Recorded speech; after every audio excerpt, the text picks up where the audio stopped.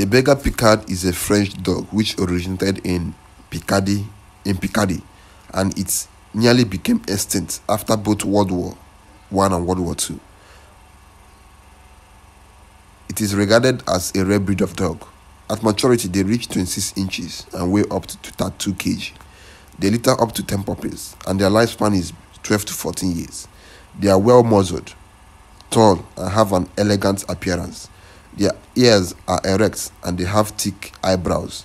They are lively and intelligent and very sensitive. They are energetic and hardworking and are picky eaters, and they are good as human companions. They are prone to hip dysplasia and progressive retinal atrophy (PRA).